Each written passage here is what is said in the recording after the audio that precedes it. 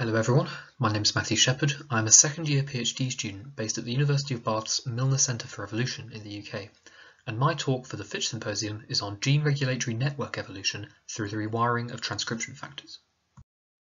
So a key outstanding question for evolutionary biology is understanding how phenotypic novelty is generated. There's been a lot of focus on the generation of genotypic novelty, particularly through gene duplication. This is where a second copy of a gene is generated by a mutation, and then selection and fine-tuning creates a new function for one of those copies to create a new gene. This builds collections of homologous genes within genomes which share common ancestors as well as a common three-dimensional structure. However, as I'm sure you're aware, a phenotype is a lot more than just a collection of genes and novel genes within a genome. So we need to develop a better understanding of the evolution of the genotype to phenotype map for an organism. A key determinant of the genotype to phenotype map are the structures of gene regulatory networks. These are collections of transcription factors, cis-regulatory elements, and other control systems that determine the timing and magnitude of gene expression within a cell.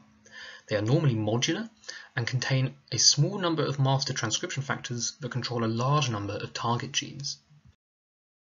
These networks exist within all living cells and in general determine an organism's response to its environment, or the generation of its phenotype. Because of this, they are key hotbeds for phenotypic evolution, as it is much easier to achieve a change to a phenotype in response to an environmental challenge by having mutations occur within the regulatory systems rather than all of the individual target genes, and this has been observed in a large number of experimental studies.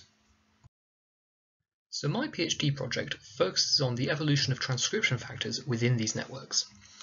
A key property of these regulators which is thought to facilitate their evolution is functional promiscuity, or crosstalk. This is where a transcription factor binds the promoter for a gene that it does not normally regulate. This is possible when the two transcription factors involved share a degree of structural homology, so are able to bind similar promoter sequences. This situation forms the raw material for evolution in changing the connections that a transcription factor has, and therefore the phenotypic outcome of a network that it is a component of. We can now come up with a theoretical model for how evolution can make use of this situation, either by allowing it to change the connections that a transcription factor has, or allow it to gain transcription factor connections within a network.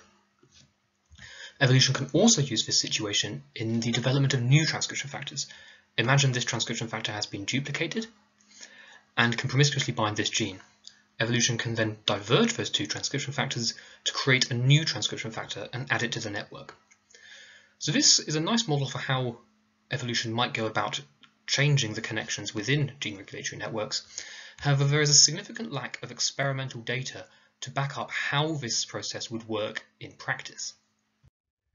In the Taylor lab at the University of Bath, we have a lovely model system which can begin to provide some experimental data for this process.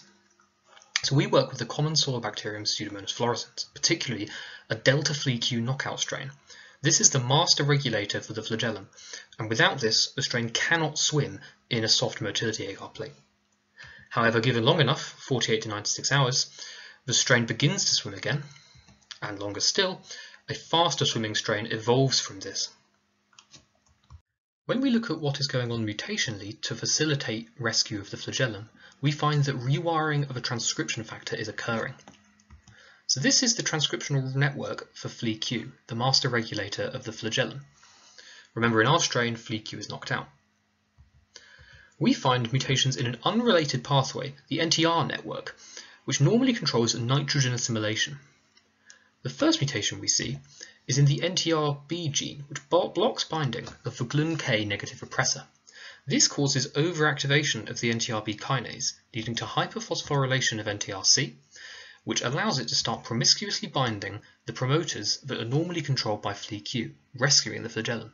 This does carry a fitness cost, however, as nitrogen assimilation is overexpressed, which is damaging. The second step mutation we see refines this, and it occurs in the DNA binding domain of NTRC.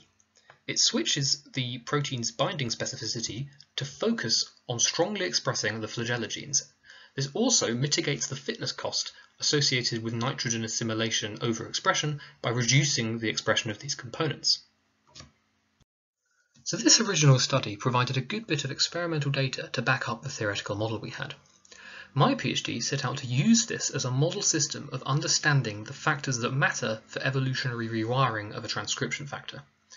I began with an exploratory question. We always see the NTR pathway being rewired to rescue motility, never any of the other 21 FLEQ homologous transcription factors present in Pseudomonas. This is a 3D structural homology tree of FLEQ homologs, and we see that NTRC and FLEQ are not the most closely structurally related to one another. In fact, these other regulators are more close structurally to FLEQ. So why does not evolution never use any of these other regulators? So I'm asking, can any other regulators be rewired, and what determines the evolutionary access or viability of one pathway over another? I'm also wondering, if there are multiple pathways, can I ascertain any general principles or rules that govern their evolution? The method I used is a double knockout mutant of FLEQ and NTRC, so this forces evolution to take one of the alternative rewiring pathways if it plans to rescue motility in this manner. What I find is that this double knockout strain can still rewire a regulator to rescue its motility. So here we have the immotile ancestor, and then we get a first step motile strain followed by a faster swimming second step motile strain. And when we take a look at these cells under the microscope, we see that the immotile ancestor cannot swim, and then in the case of the first step and second step motile strains, cells are doing classic tumbles and runs. So this is highly indicative of flagellar-mediated motility, so this does suggest that a regulator has been rewired to rescue flagellar gene expression. However, we immediately get some explanation as to why the NTR pathway is used preferentially. This is a violin plot, which is like a box plot except shows the distribution of the data laterally, and is a plot of time to emergence of the phenotype in days on the y-axis. This shows that the first and second step of the NTR pathway occur within 2 to 4 days, whereas the first step of the alternative pathway takes on average 2 weeks to evolve. Once you have the first step, the second step evolves rapidly. Interestingly, only 8% of the lines that I evolved, so independent replicates, gained motility after 6 weeks. This is compared to 100% of the replicates for the NTR pathway. So it seems like the alternative pathway is less visible to selection. This does seem to explain why we don't see the alternative pathway when the NTR pathway is available. When we look at the mutations that facilitate this alternative pathway, we see a similar story emerging. This is the FLEQ network with its master regulator deleted.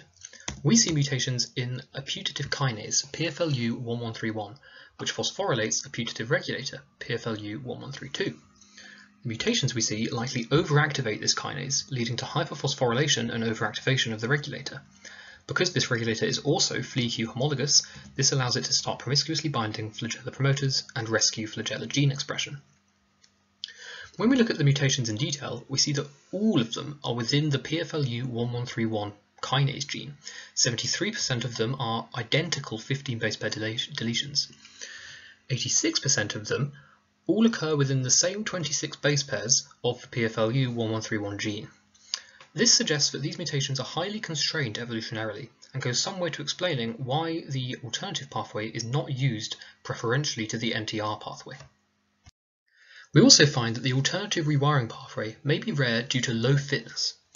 This is a graph of motility fitness where distance moved is measured in millimeters on the y-axis, and this is all measured relative to 1, this black line, which is the distance moved by the NTRB mutant. We see for the PFLU1131 mutants, they move roughly a third the distance of the NTR pathway mutant.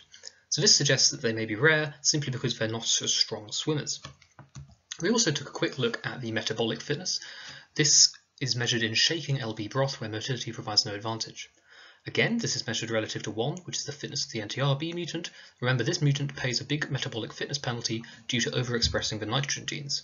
Here we have the immotile ancestral strain, and we see that the 1131 mutants do not pay a significant pleiotropic fitness cost. When we look at the second step mutations for this alternative pathway, we find that they really highlight gaps in our understanding of the rewiring process. So there are mutations in a very large number of genes for this second step. However, they can be grouped into 3 broad categories. The first is one of global gene expression control. 26% of mutations occur in a sigma factor regulatory system, and some mutations also occur in ARPO-C. These are all components of the RNA polymerase complex. There's also mutations in a 30S ribosomal subunit. These will change global gene expression in quite a drastic way, affecting a large number of genes. I also see a set of mutations which target core carbon and nucleotide metabolism, particularly the pentose phosphate pathway, TCA cycle, and glycolysis. Again, this will change metabolism in a drastic way, as well as gene expression for a large number of genes. Finally, we see a set of genes which have mutations that make a little bit more sense. They are in PFLU1131, 2, and the promoter, so the transcriptional machinery that we see being rewired. Interestingly, none of these mutations are analogous to the second-step mutations of the original NTR-B and C pathway. Remember that the second-step mutations were in NTR-C, particularly its DNA binding domain. I don't see a single DNA binding domain mutation for the homologous PFLU1132 transcriptional regulator. So it seems like mutations are being used to change global gene expression in an attempt to facilitate the rewiring of a regulator. We would never have predicted this off of any previous models, and even off of our previous experimental work. So this really highlights the importance of thorough empirical evidence in understanding evolutionary processes. There is one mutation that I haven't discussed yet, which gives the game away for what the second step mutations are doing. This is the state of the PFLU1131 and 2 network after the first step mutations. PFLU1132 is overactivated and is binding the flagella genes. I see a second step mutation which targets the locus of PFLU1131 and 2. They are normally next to one another and under the control of an unknown promoter. They are also next to a set of metabolic genes that are under the control of an ARPO-N promoter. This is notable as PFLU1132, NTRC, and FLE-Q are transcription factors that all bind ARPO-N promoters. I see a large deletion which conserves the reading frame but joins these two sets of genes together. This means that PFLU1132 is now under the control of a promoter that it can likely bind either naturally or through functional promiscuity. So this creates a positive feedback loop, where PFLU1132 controls its own expression as well as the expression of PFLU1131. This will lead to very high expression levels of overactivated PFLU1132, which will likely bind flagella genes strongly and boost their expression to allow for stronger swimming. I think that the large-scale changes to global gene expression we saw in the other mutations are likely also attempting to achieve the same effect of boosting the level of expression for PFLU1132. However, they achieve this through other larger-scale broad changes. So the data and findings from this work lead me on to a set of interesting predictions that I can make about gene regulatory network evolution. So I think that this rewiring mutation, which allows for a positive feedback loop to occur, makes both networks, the PFLU1131 and 2 and the NTR network, more structurally similar to one another, as they now both contain positive feedback. And it seems that overactivation of a regulator, which is being highly expressed due to positive feedback, is an important characteristic for its potential to rewire. So this leads me on to think that gene regulatory network structure will be constraining the ability of a regulator to rewire, as this controls the gene expression of that regulator. So to summarize the key findings and predictions of this work, multiple regulators of the same homologous family are capable of rewiring to rescue the function of a member, as long as the selective conditions are right. I've also found that evolution can make use of changes to global gene regulation to facilitate the rewiring of a regulator, which is not something we would have predicted based off of previous models and experimental data. I can also predict that gene expression is an important factor for determining the availability of a regulator for evolutionary rewiring, and that because of this, evolutionary pathways for rewiring are going to be constrained by the regulatory network structure that a regulator finds itself in. This is similar to the concept of constraints in evo-devo, where routes for evolution are being limited by pre-existing network structure. I could coin the term evo-expresso constraints, where the speed and direction of gene regulatory network evolution is being constrained by pre-existing network structures and pre-existing gene expression. Thank you very much for listening. I'd like to thank the organisers of the SMBE 2020 online Fitch symposium. I'd like to thank my supervisors, Tiffany Taylor and Lawrence Hurst, the members of the Taylor Lab, our collaborators, and the Raw Society for funding my research. I look forward to discussing my research with you and answering any questions you may have on Twitter.